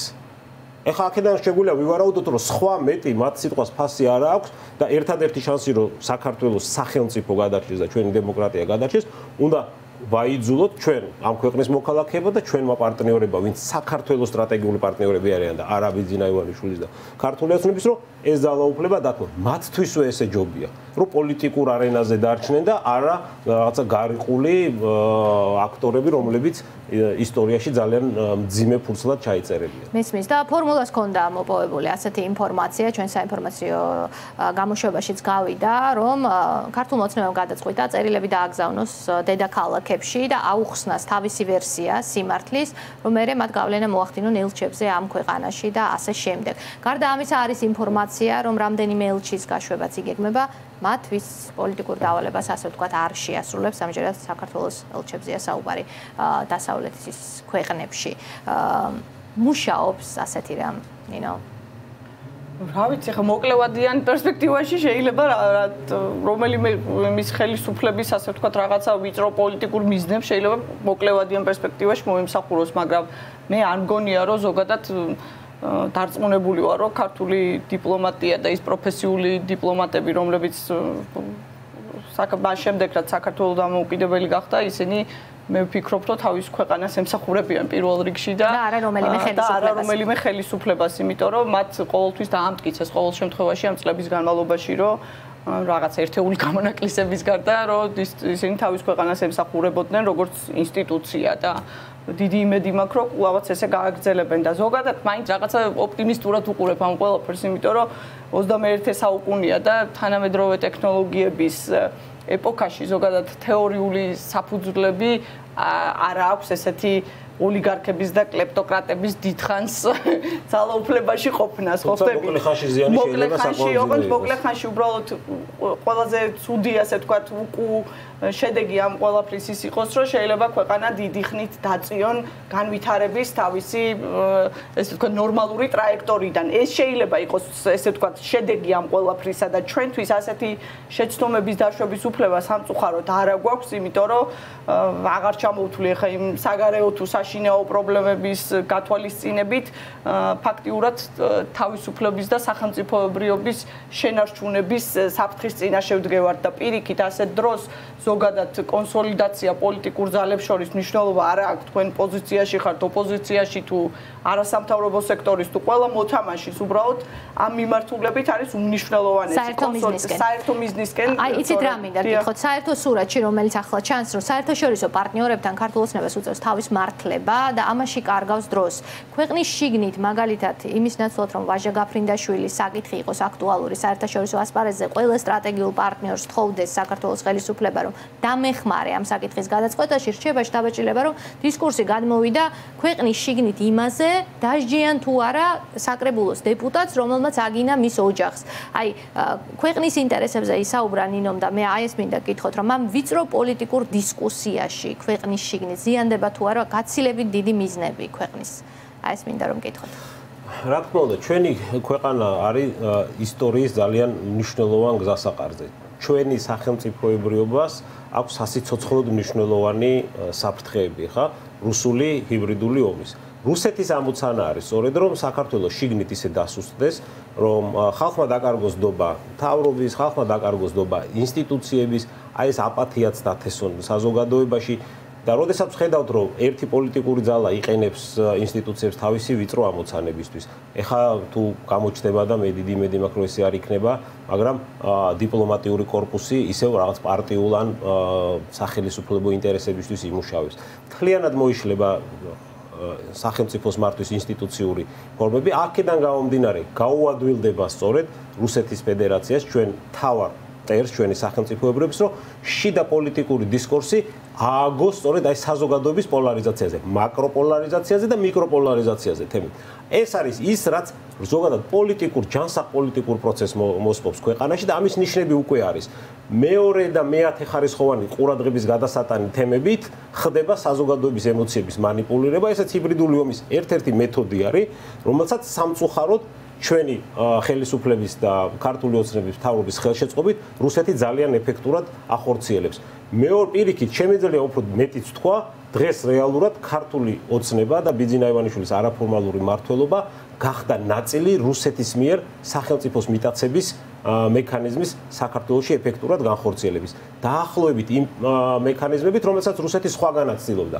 ოღონდ ზოგი ქვეყანა უფრო მდგრადი აღმოჩნდა, ზოგი ნაკლებად, მაგრამ საქართველოში მთლიანად გაშალეს ფრთები და მთელი ქართული პოლიტიკური დღის წესრიგს უკვე ცდილობენ რომ რუსეთმა აკონტროლოს თავისი პროპაგანდისტული არხებით და ამას ხელს უწყობს ქართული ოცნებაც საერთაშორისო დღის წესრიგიდან საერთოდ ამოვარდით და გარდა იმისა რომ ამოვარდით რაღაც პერიოდი ეხლა უკვე პირიქით აღმოჩნდით რიგში ავტორიტარული ქვეყნების უფრო ხშირად ისმის ასეთი შედარება. პირდაპირ მოგვიხსენიებენ ხო ცა ვაშინგტონ პოსტში წერენ რომ საქართველოს კორუმპირებული და ავაზაკური მთავრობა ყავს, როდესაც ვაშინგტონ ეგზამინერი მიუთითებს ამაზე, ხო? შემდეგი ამოცანა რუსეთს უკვე რომ სახელმწიფოებრიობა ჩამოშალოს ძალიან უმარტივდებათ. ამ დროს საუბარი ევროატლანტიკური ინტეგრაციაზე, რაღაცა ევროპული და მსოფლიო ცივილიზებული ქვეყნიდან ინვესტიციების შემოსვლაზე, კეთილდღეობის ამაღლებაზე, ჩვენი მოსახლეობის საერთო წარმოუდგენელი ხდება. აი ეს არის მთავარი გამოწვევა. რეალურად მართლა ჩვენი სახელმწიფოს არსებობა დგას დღის წესრიგში და აი ამ რთულ მომენტში სამწუხაროდ, მაგრამ ყავს ისეთი ხელისუფლება, რომელიც ყველაფერს აკეთებს, რომ ხელი შეუწყოს ჩვენ დროებს. ნინო, თქვენ როგორ ფიქრობთ, აი ხანგრძლივ პერსპექტივაში, პრინციპში აი ისტორიას თუ გადავხედავთ, საქართველოს მიზნები არ იცვლება დამოუკიდებლობის მერე, ყველა გამოკითხვაში საქართველოს მოქალაქეების ძალიან დიდი უმრავლესობა ამბობს, რომ პროდასავლური ორიენტაცია არის ხსნა. ის თავს აღიქვამს დასავლეთის ნაწილად და რაღაცნაირ წრეზე დადის ეს ქვეყანა ხშირად და ღია კარის თუ ღია ფანჯრის პრინციპს ელოდება, ასე ვთქვათ, გახსნას და სულ წუხართ თქვენი ადამიანები, რომლებიც აი საერთაშორისო პოლიტიკაზე მუშაობთ, რომ თუ ქვეყანა მზად არ დახვდა, შესაძლოა ეს ღია ფანჯარაც ასე გვერდზე ჩაიაროს, ღია ფანჯარამაც. აი ამ დროს ქვეყნის მთავარი მიზნისთვის გაერთიანება ქვეყნის შიგნით და გარეთ რამდენად მნიშვნელოვანია და როგორ გესახებათ აი ამ პოლიტიკურ რეალობაში ამის განხორციელება? იცით რა, ამაზე რთული პოლიტიკური რეალობებიც გონია, მე მგონი ამ ქვეყანას, მაგრამ ყოველთვის ვითო? მაგრამ მე ვფიქრობ, რომ ყოველთვის მაინც რაღაცნაირად კი დრო გჭირდებოდა და სიტყვაზე ერთი ნაბიჯს რო წინ გადავდგამთ, 10-ს უკამდგამთ, მაგრამ რაღაც ნაბიჯ ბევრი დრო დავკარგეთ, მაგრამ ყოველ შემთხვევაში ის რომ დღემდე საქართველოს მოსახლეობის ყოველ შემთხვევაში 70%-ზე მეტი მაინც საქართველოს ევროატლანტიკური სტრუქტურებში ინტეგრაციის და ამ კურსის მომხრე არის, ეს არის სწორედ გარანტი და ეს მაძლევს მე ასე ვთქვათ იმედს, რომ ვერც ერთი ხელისუფლება როგორიც არ უნდა მოვიდეს ამ ქვეყანაში ვერ შეძლებს ამ კურსიდან ქვეყნის და ჩვენი ხალხის გადაყვანას ამ რელსებიდან ამაზე არის საუბარი. იმიტომ რომ ეს არაპოპულარულია საქართველოს მოქალაქეებში. ამიტომ მოკლევადიან პერსპექტივაშიც და გრძელვადიან პერსპექტივაშიც მე ვფიქრობ, რომ ქართველი ხალხი არის ამ ჩვენი თავისუფლების გარანტი. უბრალოდ რამენაირად უნდა მოვახერხოთ ჩვენ ყველამ ერთად, აი რაღაცა ინერტული და ნიჰილისტური განწყობები ყველამ ერთად დავძლიოთ და დავიცვათ ჩვენი თავისუფლება, ჩვენს დასაცავ და ჩვენს გასაკეთებელ საქმეს არ ამგონია ვინმე მოვიდეს და ჩვენს ნაცვლად გააკეთოს. ამიტომ ვიქნებით ეს სამოქალაქო ორგანიზაციების წარმომადგენლები, მედია, თქვენ აგერ რასაც ემსახურებით თავისუფალი სიტყვის, ასე ვთქვათ, კიდევ უფრო გამყარებას თუ სხვა ადამიანები, ვინც ამ მიმართულებით არიან ჩართულები, თუ გნებავთ ვაჟა გაფრინდაშვილი, რომელიც ამ ქვეყანას ამბობს, რომ ეს საქართველოს ტერიტორიაზე ვიმყოფებია. სწორედ ასეთი ადამიანების ზურგზე დგას ეს ქვეყანა. საუკუნეების განმავლობაში, მართლაც როგორც მერაბ მამარდაშვილი იყო და სულ ვიკვლევდიო, რომ რაზე იდგაო ეს ქვეყანა, ასე ვთქვათ, რა იყო ის, რომ რითი გადავრჩითო, იმიტომ რომ ყველანაირი ლოგიკური მონაცემებით არ უნდა ყოფილიყავით ამ რუკაზე რა და მე ვფიქრობ, რომ აი ჩვენ რაღაც ბავშვურ ინფანტილობასთან ერთად, რომელიც სიკვდილის მიმართ გაგვაჩნია, აი ესეთი თავდადებული ადამიანები არიან ამ ქვეყნის თავისუფლების გარანტები და მე ღრმად მჯერა, რომ ის ახალგაზრდა თაობა, რომელიც მოდის და ამ თავისუფლებას ყოველდღიურად იცავს და მათი ამ ახალგაზრდების ჩართვა პოლიტიკურ პროცესებში ყოველდღიურად იზრდება, ნიშნავს იმას, რომ ამ ქვეყანას აუცილებლად ექნება მომავალი. მე მაინც ოპტიმისტურად ვფიქრობ, რუსული პროპაგანდის იარაღს არ არის ნიჰილისტურად განწყობილი. ბატონო, თქვენ ხშირად ყოყმანობდით ნინოს პასუხად და რა არის თქვენი ყოყმანის საფუძველი? ყოყმანის საფუძველი გულში მეთანხმები. არა, მე და ნინო 100%-ით თანხმდებით შეფასებაშიც და გამოსავალშიც, რაც აქვს ამ ქვეყანას. ერთადერთი ჩემი, ასე ვთქვათ, ცოტა სკეპტიციზმი არის შეფასებაში დღეს სად ვართ, ანუ რეალურად მართლა მნიშვნელოვან მომენტში ვართ, ან შევდგებით დასავლურ დემოკრატიად, ან დიდი ხნით ჩამოშორდებით აი ამ ჩვენ ბუნებრივი განვითარების, დემოკრატიული განვითარების გზას, რომელიც ერთხელ საბჭოთა ოკუპაციამ ჩამოგვაშორა. ეხლა მეორე შანსი გვეძლევა, იმიტომ რომ ჩვენ ხო კონტექსტიდან ამოგლეჯდა დავითარდებით დანარჩენ სოფლიოში თვითონ და ეხლა შეიძლება გაიხსნას აი ეს ძალიან ვიწრო ფანჯარა შესაძლებლობის, რომელიც ჩვენ უნდა გამოვიყენოთ და დიდი ხნით და შეუქცევადად გავხდეთ ცივილიზებული, დაწყნარებული, მშვიდობიანი სოფლიოს ნაწილი. სოფლიო არ დამშვიდდება მთლიანად, მაგრამ ჩვენი ამოცანა არის, რომ დამშვიდებულ და გარანტირებულ დაცულ ნაწილში აღმოჩნდეთ. და ამიტომაც ვთვლი, რომ ეხლა ძალიან კრიტიკული მომენტი არის, ადრე იყო 90-იანებში ეს და მაშინ ვერ გამოვიყენეთ, ეხლა არის მეორე კრიტიკული მომენტი და აი სწორედ რუსეთის მცდელობაც და ჩვენი ხელისუფლების უგუნურობაც იმაშია, რომ შეიძლება ეს მომენტი შიდა პოლიტიკურ კინკლაობას ისევ გადავაყოლო და აი ეს საფრთხის ახმა საკმაოდ რეალისტური არის. და მეორედ, მე ძალიან მინდა ვისურვო, რომ მომავალში ახალ თაობებს აღარ დაჭირდეთ სახელმწიფოს და ქვეყნის შენარჩუნება პირადი გმირობებით და თავგანწირვით. მე მინდა, რომ ეს სახელმწიფო ეფუძნებოდეს ძლიერ ინსტიტუციებს, არაპერსონიფიცირებულ ინსტიტუციებს, რაც მდგრადობის ერთ-ერთი გარანტია და ესეთი არის სწორედ ევროპული სტილის დემოკრატია, რომელიც საფრთხეა პუტინისთვის. პუტინს ეზიზღება ევროპული ლიბერალური დემოკრატია. ცდილობს, რომ ეს დააკრინოს. ჩვენ ვამტკიცებდით დღემდე, რომ ეს პოლიტიკური იდეოლოგია ამ რეგიონში შეიძლება შედგეს. და სწორედ ამიტომაც ზეწოლა ჩვენზე ძალიან დიდი იქნება, იმიტომ რომ გამონაკლისია. ზეწოლაზე გამახსენდა გრძნობთ ამ ზეწოლას პირადად თქვენზე? პრობლემა რა არის? იცით, პირადი ზეწოლა აქ არ არის მნიშვნელოვანი. ზეწოლა შეინიშნება და აი ადამ კინზინგერის და ზოგადად ამ კონგრესმენების კრიტიკულ წერილშიც არის საუბარი იმაზე, რომ თავრობის მიერ ძალით ჩახშობილი ოპოზიციური აზრი არის თავარი პრობლემა. ფსიქოლოგიური ზეწოლა ყველა ჩვენგანზე. აი, როდესაც ჩვენ სამ ქვეყნის მოქალაქეები გავითავისებთ, რომ ერთ ადამიანზე ზეწოლა კი არა, ზოგადად ჩვენზე ფსიქოლოგიური ზეწოლა არის ჩვენი პრობლემა, იმის მიერ ვისაც ძალაუფლება აქვს ხელში ჩაგდებით. აი, მაშინ ყველაფერი წავა ძალიან კარგად და ამიტომაც გავრილობის ღამე იყო ყველაზე კარგი სიმპტომი ოპტიმისტური, რომ ეს ქვეყანა გადარჩება. იმიტომ რომ მაშინ მივხვდით, რომ ეს ფსიქოლოგიური ზეწოლა რუსეთს ან მის მოკავშირეებს ამ ქვეყანაში არ გავოთ, იმიტომ რომ ჩვენ ვარ თავისუფლების მოყვარე ხალხი, ისტორიულად ესე ვიყავით, ვიბრძოდით, სწორედ ამიტომ არიან ამერიკელები ჩვენი სტრატეგიული პარტნიორები. ინტერესების თანხმედრის გარდა მთავარი ამოსავალი, მე როცა ველჩი ვიყავი ამერიკაში, თვითონაც მეუბნებოდნენ და მეც ამაზე ვსაუბრობდი, თავარი რაც გვაერთიანებს ამ ხელა მანძილის გეოგრაფიის დაშორების მიუხედავად თავისუფლებისთვის ბრძოლა. თავისუფლების სიყვარული და თავისუფლებისთვის ბრძოლა. დიდი მადლობა ამ ოპტიმისტურ ნოტაზე გემშვიდობებით. დიდი მადლობა. დიდი მადლობა. თქვენ თავისუფალი ხართ ჩვენგან, ჩვენ გავაგრძელებთ ისევ დღის თავარ თემაზე საუბარს, რომელიც საკრებულოში ხდებოდა და ვაჟა გაფრინდაშვილისა და ერთ მხარეს ვაჟა გაფრინდაშვილი, მეორე მხარეს საკრებულოს წევრი ერეკლე კუხიანიძე. აი ასეთი სურათი შეიქმნა დღეს საქართველოში. ერთი მე-40 დღეა პატიმარია ცხინვალის იზოლატორში, მეორე საკრებულოშია, არც თანამდებობას თმობს და არც მანდატს და ამბობს, რომ ბევრიც არაფერი შეშლია.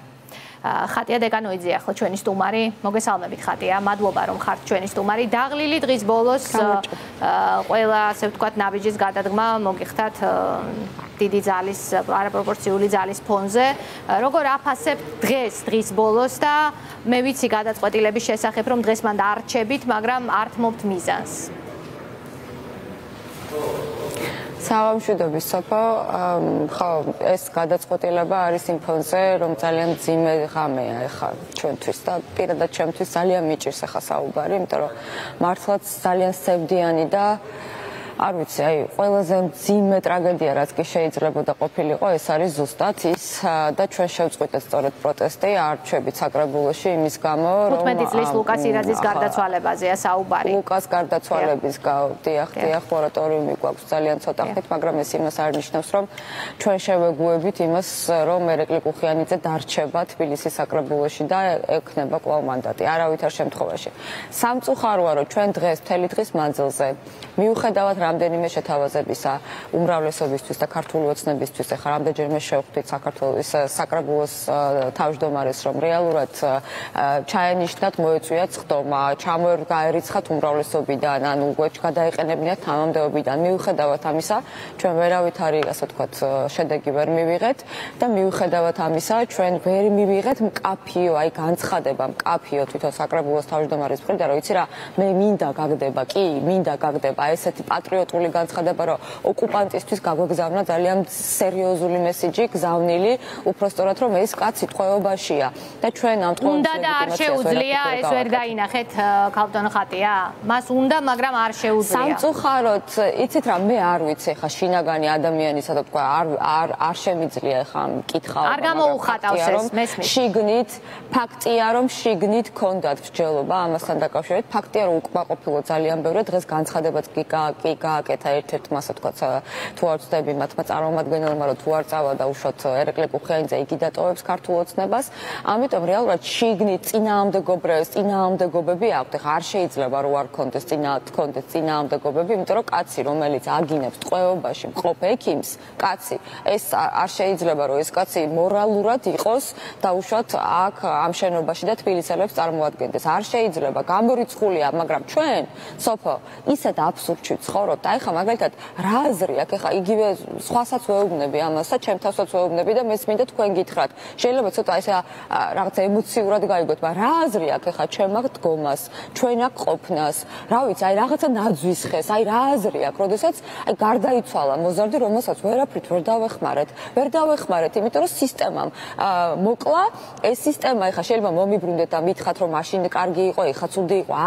არა ბატონებო, არა სოფო, ყველაფერი უნდა გავაკეთოთ იმისთვის რომ ერთხელ და სამუდამოდ ეს სისტემა იყოს ისეთი, როგორცაც იმსახურებს თითოეული ადამიანი და პირველ რიგში ლუკა, რომელიც სამწუხაროდ ვეღარაფერს ვეღარ მოესწრება და მისი დედა რა აზრი აქვს ეხა ჩემ აქ ლაპარაკს. აი ხატია ჩვენ ახლა ხედავთ ჩვენ პირდაპირ ეთერში რომ შინაგან საქმეთა სამინისტროს წინ აკეთებენ წარწერებს ახლა სწორედ და ჩვენ ამას კადრში ვხედავთ ან თქვენს გარდა ბევრი ადამიანია შეშფოთებული საპროტესტო აქცია შინაგან საქმეთა სამინისტროსთან და ძირითადი პროტესტის საგანი არის ის რომ ადამიანმა მოზარდმა გადმოხტა ანუ ის დაკითხვის შემდეგ და საია ვარაუდობს რომ მასზე იყო ფსიქოლოგიური ზეწოლა ამას აპროტესტებს ხალხი სწორედ აქ მისული ახლა დიახ ხატია სოფო მე ვარ დედა მე მყავს შვილი ბიჭი რომელმაც გამოიარა ეს პერიოდი. მე ვიყავი პოლიციელი და არა მხოლოდ საქართველოში. მე ძალიან კარგად ვიცი ეს წესები და მე მესმის ძალიან კარგად რა ხდებოდა და როგორ რატო დააკავეს ეხა მაგალითად მხოლოდ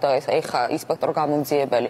რატო დაკითხეს მხოლოდ ეხა მაგალითად ესა დაუშვათ პროტესტია დიდი. მე რიტორიკულ კითხავს რატო არის ეს ეხა რატომ ხდება ყველაფერი როცა თქვენ ფიქრობთ რომ ეს დაგვიანებულია მესმის. ეს სიკვდილ რას ნიშნავს დაგვიანებული კი არა უბედურებაა სოფო უბედურება ამ ცხოვრების დედაც აი ესე მინდა გითხრათ უბედურებაა რას ნიშნავს რომ ეხა გაახსენდა ემ მანამდე რომ იყო ისა ეჭვმიტანილი წამებაში გახარიამ რა გააკეთა გახარია დაწინაურდა ამის მერე თვალები რო დათხარეს რა გააკეთა მე მართლა მაინტერესებს რა გააკეთეს საერთოდ საცხოვრობთ საერთოდ კანონის უზენაესობა თუ არ დამყარდა ამ ქვეყანაში თუ ერთხელ და სამუდამოდ კრიმინალური პოლიციის რეფორმა არ გატარდა თუ მინისტრის პასუხისმგებლობა და პოლიციის პასუხისმგებლობა არ გაიმიჯნა თუ ოპერატიულ სამძებრო საქმიანობაში მინისტრმა კიდევ ცხვირი ჩაყო ესე იქნება სულ იმიტომ რომ არ დამთავრდება ეს ყველაფერი და დიახ დასასჯელები უნდა დაისაჯონ იმიტომ რომ ჩვენ ეხლა ნერვიულობთ ჩვენ რომ აქ ვართ ჩვენ რომ სუნთქავთ ჩვენ რომ დავდივართ ჩვენ ნერვიულობთ ჩვენი შვილები როგორ იქნებიან და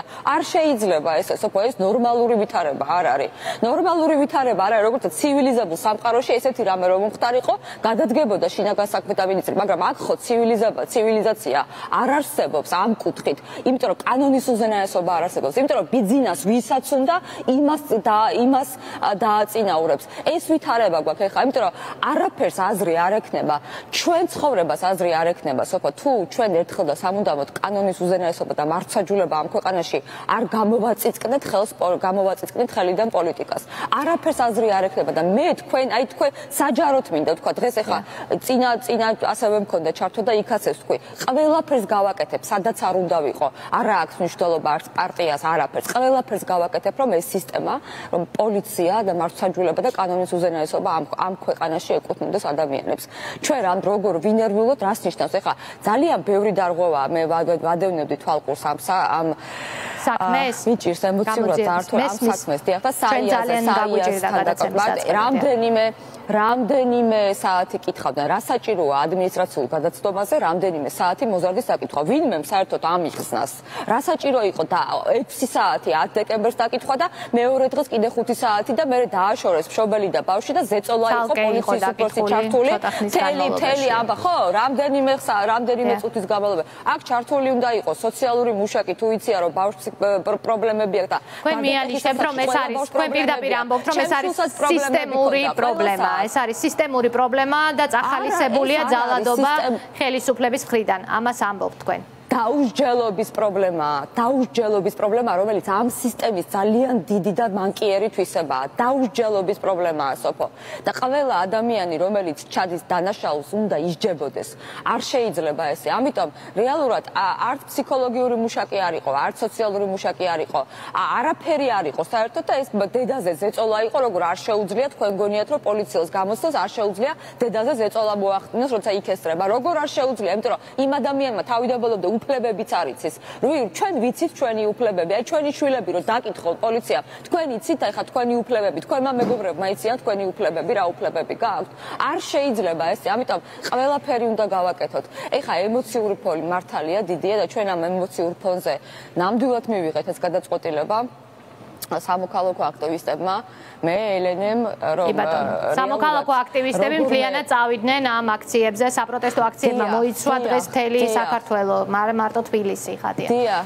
დიახ და ჩვენ ვივიღეთ ეს გადაწყვეტილება რომ ეხა არის მართლა სიჩუმის და სევდის დრო და მართლა მდუმარების დრო, იმიტომ რომ დარდიან მაგრამ რეაგირების დროც თუ ეს ყველაფერი რაზეც ახლა არის საუბარი თუ დადასტურდა რომ მასზე იყო ფსიქოლოგიური ზეწოლა, რომლის შედეგადაც მოზარდმა მიიღო ეს გადაწყვეტილება, ეს რეაგირების დროც არის. ამაში გეთანხმებით. რეაგირება და ფსიქოლოგიური ზეწოლაზე კი არა, მე მარტივი კითხვა მაქვს ერთი. მარტივი კითხვა, 6 საათი რას ეკითხებოდნენ ამ მოზარდს? ეს კითხვა აქვს საიასაც და ამბობს რომ ახლა მე დეტალს ვერ ვიტყვიო მე ამ გამოძიებიდან გამომდინარე, თუმცა ზუსტად ამ კითხვებს სვამს საია და ცალკე გაყვანას იგივე გამომძიებელი რომელიც ამ საქმეშია იყო წინა საქმეშიც წლების წინ ყინწვისის სპეცოპერაციის დროს რომელთან დაკავშირებითაც მე გამოიტანა სხვა სასამართლომ გადაწყვეტილება. დიახ, მოკლედ დღეს ეს ადამიანი დაკავებულია, მაგრამ კითხვა როდის დააკავეს ის ასევე ლეგიტიმურია მას შემდეგ რაც ადამიანი გარდაიცვალა. ესე იგი ეს ბავშვი რომ მომაკვდავი იწვა და ებრძოდა სიკვდილის სიცოცხლის ზღვარზე იყო, ესენი ელოდებოდნენ, აი ესეთი ფარისეულობა და სპეკულაციაც არ ვიცი ამაზრზენია, რომ რას ელოდებოდნენ, მართლა მაინტერესებს. აი რას ელოდებოდნენ? რა არის ეხა, რა რისილოდინია, ამიტომ კიდევ ვიმეორებ, არაფერი არ ღირს. ჩვენ თუ ამ ქვეყანას არ შემოვაბრუნებთ კანონის უზენაესობისკენ. ჩვენ საერთოდ ფასი არ აგვაქვს, არც ერთ ადამიანს არ გყობს. დიდი მადლობა. ხატია დეკანოიძე იყო, რომელიც სხვა გეგმით დაიწყო მანდილა, თუმცა დაასრულეს იმ შედეგით, როგორითაც დაასრულეს 15 წლის ბიჭის სიკვდილის შემდეგ. გვანცა გავაშელი არის ახლა ჩვენთან პირდაპირ კავშირზე, მას ჩავთავთ საპროტესტო აქციიდან. მოგვიყევი გვანცა რა ხდება მან. საბოლოოდ ჩვენ ახლა ვიმყოფებით ორთაჭალაში შინაგან საქმეთა სამინისტროს შენობის წინ, სადაც სამოქალაქო მოძრაობის სირცხვილის წევრები აკეთებენ საპროტესტო წარწერებს ასფალტზე. თქვენ შეგიძლიათ ნახოთ რას წერენ აქციის მონაწილეები. მათ ქონდათ მოლოდინი, რომ პოლიცია გაუწევდათ წინააღმდეგობას, თუმცა როგორც ჩანს მათი სიმრავლის გამო პოლიციის თანამშრომლებმა არ გაუწიეს მას წინააღმდეგობა და მისცეს საშუალება რომ დაწერონ წარწერები. ჩვენ ახლა შევეცდებით გავესაუბროთ გიგა მაქარაშვილს. გიგა, თუ შეიძლება რომ მოხვიდე ჩვენთან? ამ წამს ახლა ხედავთ რომ გზა გადაიკეტა. რას კეტავთ პროტესტი? კი, სიმბოლური აქტია ესეც, რომ პროტესტი უნდა იგრძნოს, რა პოლიციამ უნდა იგრძნოს პროტესტი. პოლიციამ რომ სადაც მიიყვანეს აი ამ წარწერის გამო მიიყვანეს 15 წლის ბავშვი, რომელმაც ამ ცხოვრების დედაც ზუსტად ამის გამო გაცილებით პატარა წარწერა იყო, გაცილებით ცუდად დაწერილი და ბავშვი ამ წუთას აღარ არის ცოცხალი. ვის აკისრებს? ეს არის სისტემის ბრალია, ეს სისტემა კლავს და ეს სისტემა უნდა დავანგრიოთ, აღარ დასრულდა ამ ქვეყანაში, აღარ დასრულდა ბავშვების დახოცვა, იმიტომ რომ აღარ ეშველა ყველა ხელისუფლება ერთ და იგივე საკეთებს, დავიღალეთ, აღარ ვაპირებთ ამის მოთმენას. გაგრძელდება თქვენი პროტესტი? აუცილებლად ბოლომდე ვიბრძოლებთ, სულ ბოლო წამამდე ვიბრძოლებთ. იმ წამამდე სანამ არ მივხვდებით რომ წლები, 10 წლეულები, 100 წლეულები უნდა გავიდეს რომ მსგავსი არაფერი აღარ მოხდეს. კიდევ ერთხელ სამძიმარი ოჯახს და ბოდიში ლუკას იმისთვის რომ ვერ დავიცავით. ბოდიში. მადლობა, ჩვენ ახლა გადავინაცვლოთ გზის მეორე ნაწილზე, სადაც საპროტესტო აქციის მონაწილეები ცდილობენ რომ გზა გადაკეტონ, როგორც ჩანს ჯერჯერობით მათ ვერ შეძლეს გზის გადაკეტვა. მოძრაობა კვლავ შესაძლებელია ტერიტორიაზე, თუმცა საპროტესტო აქციის მონაწილეებს პოლიციის თანამშრომლები უწევენ წინააღმდეგობას.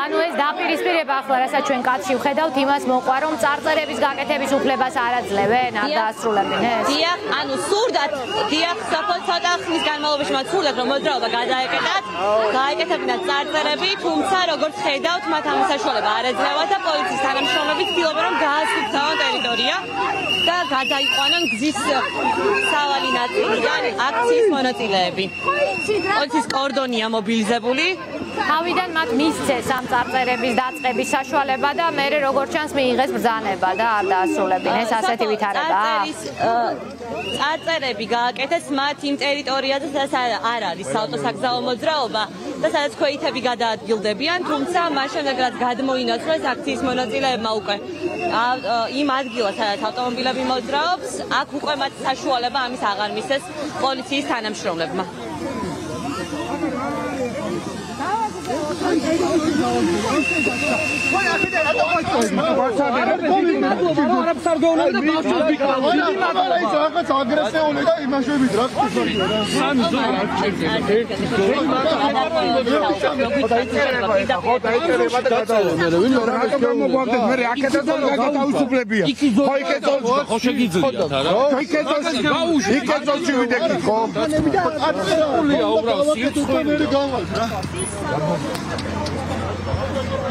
ეს აგრესია რა აუცილებელი აბა რა აკეთე გამოფხატუა ის გადავსუფლება და გაათავისუფლება არაფერი არ არის როგორც ხედავთ შელაპარაკება აქვს ადგილი თუმცა აქციის მონაწილეები მაინც ახერხებენ რომ გააკეთონ წარწერები ასფალტზე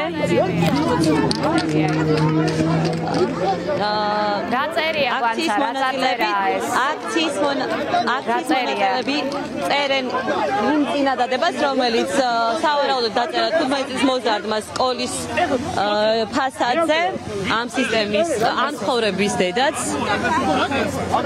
ასეთი როგორ არ არის ეს არიყავი ეხლა აღარ არის აგრესია სალაძე მაგას გეუბნები სადაც არ აწევთ გაატარ ჩვენ და მე რომ უჩებით მე გავალ ეხლა ეს საწობი არა პრობლემა რა ბავშვი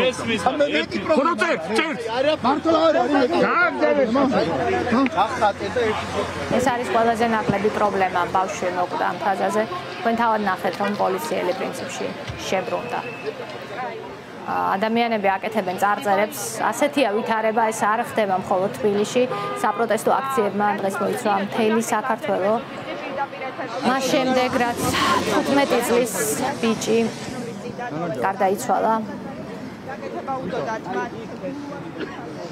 ძალიან ძიმნია ეს ეთერი გასაშუქებლად მოსაყოლად ყველა მიცის რომ ლუკას სიცოცხლის გადასარჩენად იბრძოდა ექიმები მისი სიცოცხლის გადასარჩენად მას შემდეგ რაც მან თვითმკვლელობას სცადა დაკითხვის შემდეგ შინაგან საქმეთა სამინისტროს თანამშრომლების წარწერებს აკეთებენ ჯერჯერობით მეტი არაფერი არ არის ზეწოლაზე საუბრობს ფსიქოლოგიურ ზეწოლაზე საია რომელიც უფლებადამცველია ამ ოჯახის და 15 წლის მოზარდის და ამბობს რომ იმედი აქვს რომ ერთი დაკავებულით არ შემოიფარგლება გამოძიება დღეს ლონდა თოლორაიამ თქვა რომ დაკავებულია ერთი ადამიანი ინიციალების მიხედვით ეს არის გამომძიებელი 15 წლის ლუკას საქმეში საია ამბობს რომ ერთადერთი არ უნდა იყოს ეს გამომძიებელი ქალბატონი რომელიც იქნება დაკავებული ვინაიდან კითხვები არის ბევრთან მიმართებაში რამდენიმე საათის განმავლობაში იკითხებოდა მოზარდი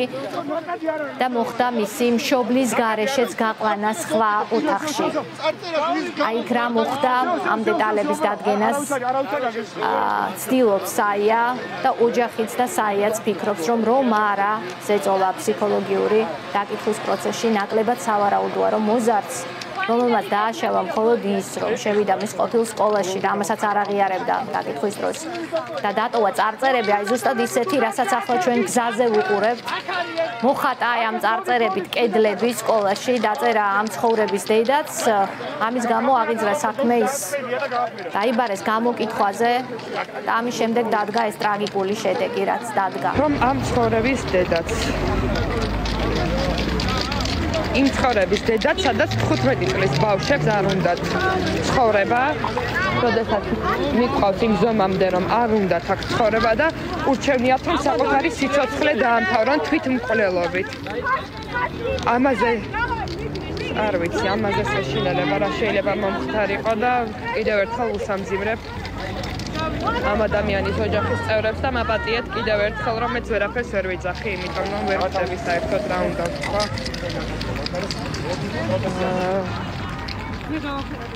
კიდევ ვაპირებთ, რომ მთელ ამ ზოლზე დავწეროთ ეს, რომ ძალიან კარგად აქედან ვინც გამოიხედება, ყველამ ძალიან კარგად ნახოს, რა წარწერისთვის მიიყვანეს 15 წლის მოზარდი ამ ზომამდე, რომ გადაწყვიტა საკუთარი სიცოცხლის ნაადრევა, ძალიან ადრე დამთავრება.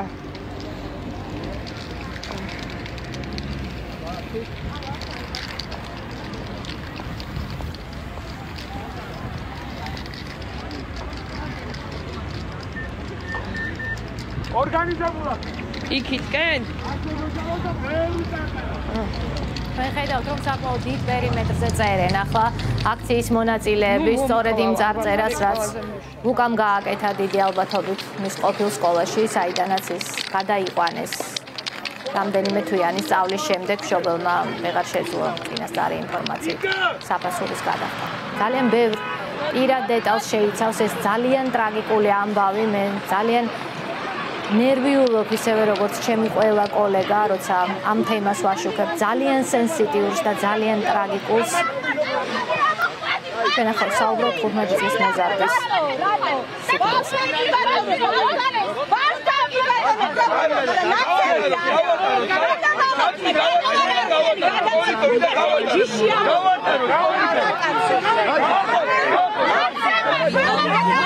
მონაწილეები ათავისუფლებენ გზას, რათა მას აღარ შეექმნას დისკომფორტი. აქციის მონაწილეებისთვის გაუგებარია რამ გამოიწვია მოქალაქის პროტესტი. და ისინი უკმაყოფილოებიან იმის გამო, რომ მოქალაქემ არ ისურვა რამდენიმე წუთი მოცდა იქამდე, სანამ ისინი დაწერდნენ ასფალტებს და წარწერებს. როგორც ხედავთ, ახლა კორდონი დაკეთდა და მძღოლ შესაძლებლობა აქვს, რომ დატოვოს ტერიტორია.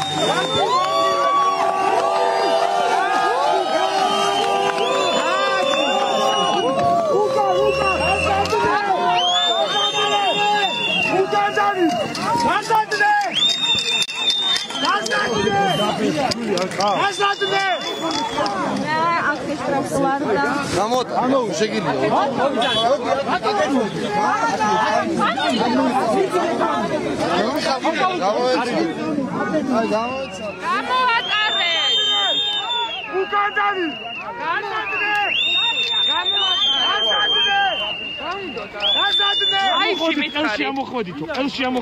ელში ამოხოდითო. დაგვარებეთ თავიო, ჩვენ გვეძახით ჩვენ. გასდადნე! შური არ ყავს ალბათ.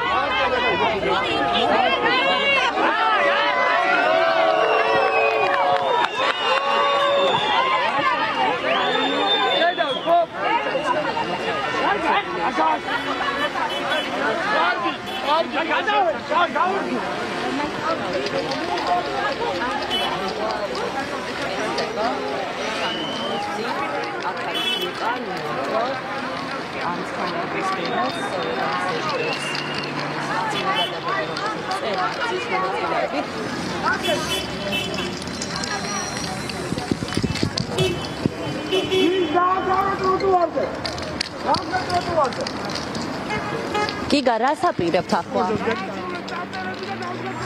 ჩვენ მოვჩი.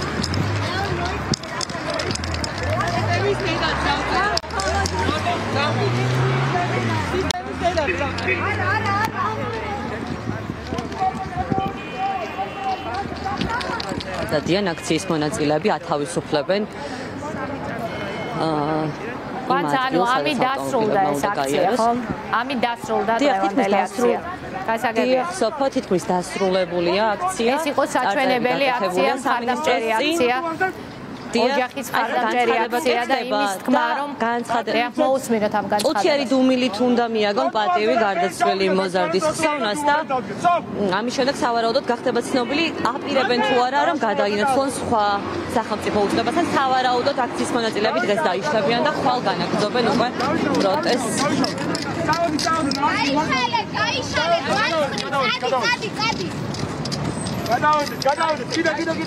ახლა ხდება რეალურად პოლიტიკის ორგანიზება აქციის მონაწილეებს არ თქონდათ დაგეგმილი რაც გააკეთებდნენ, როგორი მოქმედებდნენ.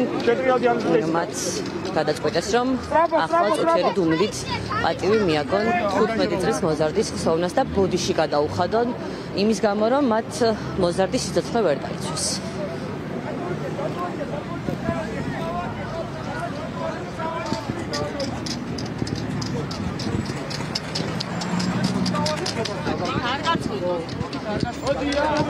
მე გეტყვით, რომ ეს ყველაფერი ხდება შინაგან საქმეთა სამინისტროს შენობის წინ. სპონტანური აქცია. ზისაო ნაწილზე აღარ ვიყოთ, გადმოვიდეთ. ბოდიში. ახლა გესმით მოწოდებები, რომ ორგანიზატორები მოუწოდებენ რომ გადაინაცვლონ აქციის მონაწილეებმა ტროტუარზე, რათა მოძრაობა აღარ შეფერხდეს, რადგან მათ უკვე გააკეთეს წარწერები. და ამით დასრულდა თითქმის საპროტესტო აქცია შინაგან საქმეთა სამინისტროს მიმდებარე ტერიტორიაზე. დიდი მადლობა გვანც. მადლობა. ასეთი იყო დღე, რომელიც საკმაოდ რთული მოსაყოლი იყო თქვენთვის. მეც მინდა შევერთე ყველა ადამიანს, რომელიც ახლა წუხარებას გამოთქვამს ლუკას ოჯახის მიმართ, 15 წლის ბიჭის მიმართ, რომელმაც გადაწყვიტა, რომ სხვა გამოსავალი არ აქვს. იმის შემდეგ, რაც ეს ცნობილი წარწერები დატოვა ყოფილი სკოლის შენობაზე. ბოდიში, მეც როგორც საზოგადოების ერთი წევრი ვეტყვი მის ოჯახს ბოდიში, რომ ჩვენ კიდევ ერთი მოზარდის სიცოცხლე დღეს ვერ დავიცავთ.